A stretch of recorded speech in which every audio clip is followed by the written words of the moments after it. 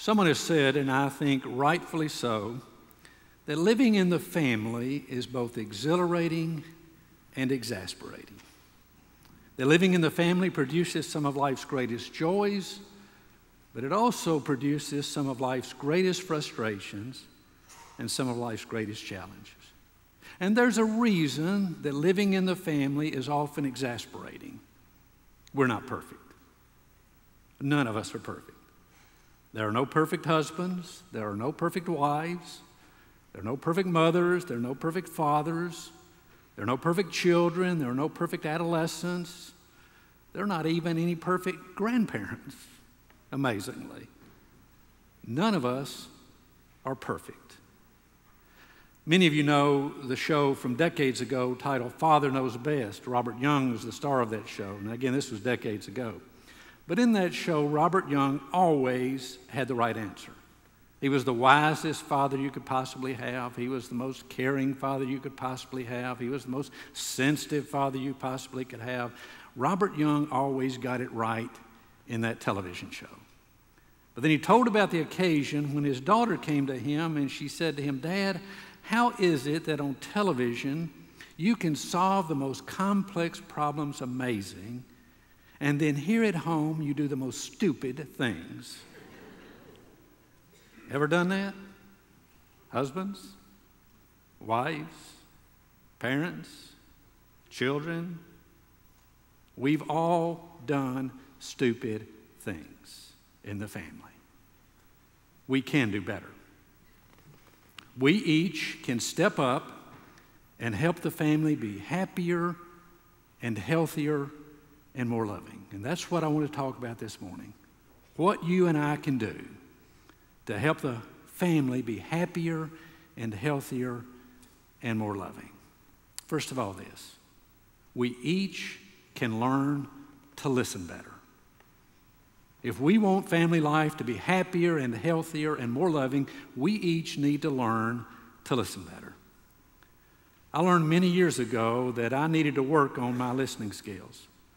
Our daughter, now an adult, was then about 9 or 10 years old. I had come home from work from the church that day, and I'd changed clothes, settled into my easy chair, gotten the paper, as was my practice, and I had the paper sitting, reading it in my chair. My daughter came in, and she said, "Dad, I want to tell you about school today."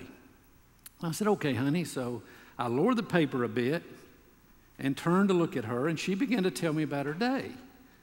Well, as tends to happen sometimes with us, I began to kind of glance down to the paper, glance back at her, nod my head as I was seemingly listening to her. And then after a few moments, she grabbed the paper out of my hand and she said, "Daddy, you're not listening to me.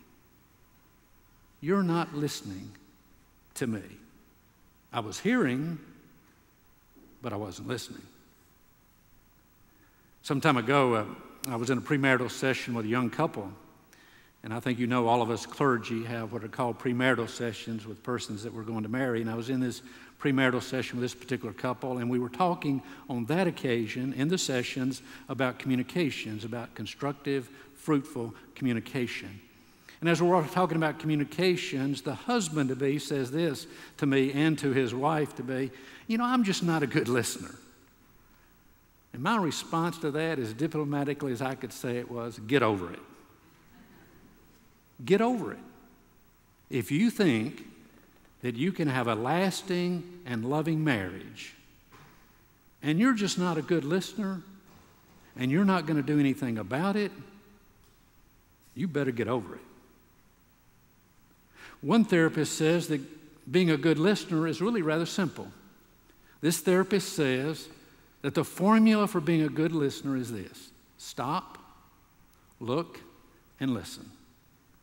When the person who matters to you comes to you and wants to talk to you, stop what you're doing, look at the person, really look at the person, because in stopping and looking, you're probably going to listen. It's a simple formula for each of us to step up in being better listeners. Stop, look, and listen, because the person who is talking to us matters to us.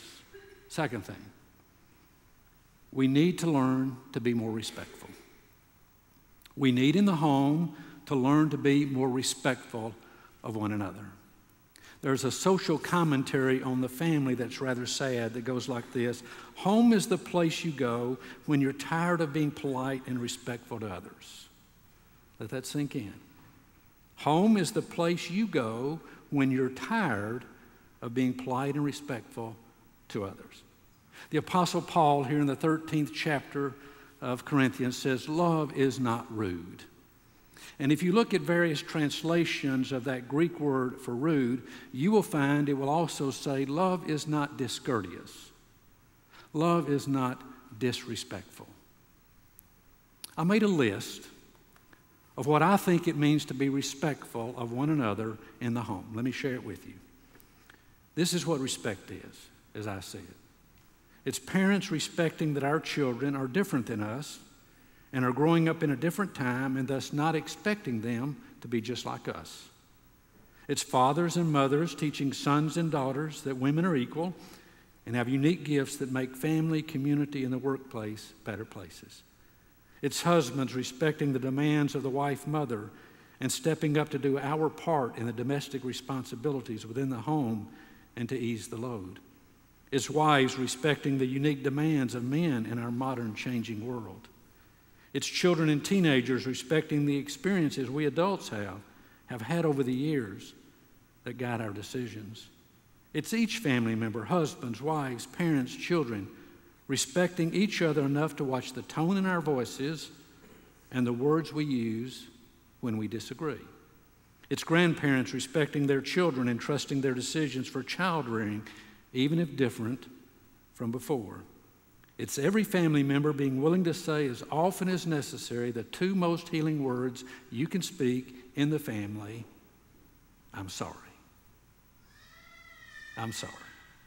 Third thing, we parents need to recognize that our children are watching us and learning from us. We parents need to understand, and I think you probably do, that our children are watching us and they're learning something from us. Some years ago, Herbert Parker, a retired school teacher, wrote a little piece called I'll Be Like You, and it goes like this. It's a father and a son. To get his goodnight kiss, he stood beside my chair one night and raised an eager face to me, a face with love alight. And as I gathered in my arms the son God gave to me, I thanked the lad for being good and hoped he'd always be. His little arms crept around my neck, and then I heard him say, 4 simple words I shan't forget, 4 words that made me pray. They turned a mirror on my soul, on secrets no one knew.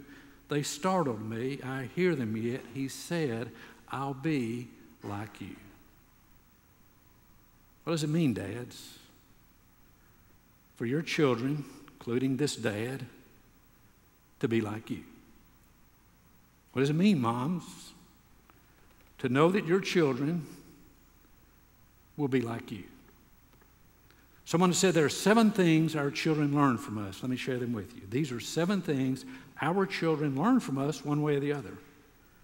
How to treat other people, whether or not to be truthful, how to handle disappointment, how to accept our shortcomings and do better, whether we are here in this life to be served or to serve, how to handle disagreement with maturity, how much spiritual things matter in this life. And that list really could go on and on. Parents, this one included, our children are watching us and they're learning some things from us. Final thing, if we're to have happy, healthy, more loving families, then we need to embrace the habits which make a difference. I know a Christian therapist who has a unique prescription in working with families. And this particular Christian therapist works with families on marriage issues, on parenting issues, on sibling issues, on all sorts of issues that strain and stress the family. And this therapist, again, has a unique prescription. He says, if I'm going to continue to be your therapist, you will do this. And he gives them a portion of 1 Corinthians 13. And he tells them that they are to read it and pray over it every Sunday night or every Monday morning as they begin the week. And then midweek, either Wednesday or on Thursday, they are to read over it and pray over it once again. Now, this therapist tells his clients, I will not be your therapist if you do not follow this prescription. Every Sunday night, every Monday morning, you will read and pray over this portion of 1 Corinthians 13, and midweek, halfway through the week, you will do the same. And he gives them this portion of 1 Corinthians 13, and let it sink in as it needs to sink into me. Love is patient. Love is kind. Love does not envy. Love is not arrogant. Love does not dishonor others.